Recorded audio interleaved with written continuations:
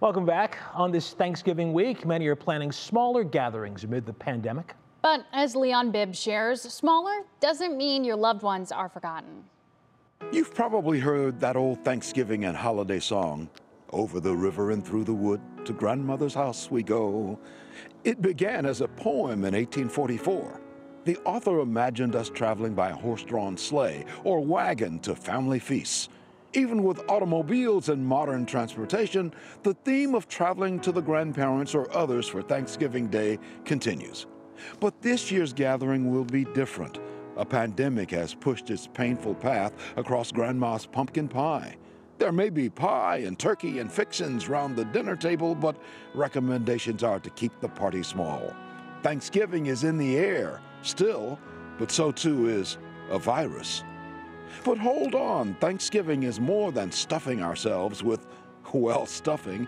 It is the national holiday set aside to give thanks for not only what the table gives, but what life itself gives. For what am I thankful? For family, these loved ones, and a lot more not in the picture. This was when the family gathered last year, thankful to be together. But I'm also thankful for these people in a long ago photograph. Family, too, in a long ago image around the table. Yes, I am thankful for the memories of those who smiled into the camera. Memories of mom, aunts, uncles, and there's Dad. In the old photograph, Dad is cradling me, comforting me in the family fold. That Thanksgiving when the shutter snapped, I was the youngest in the room. All but me are gone, but each one really still lives. They still live right here, in my heart and in my mind, because the way they raised me and the lessons they taught me still reside in me, just as surely as the blood flows through my veins. Yes, at Thanksgiving, I am thankful for family and for friends.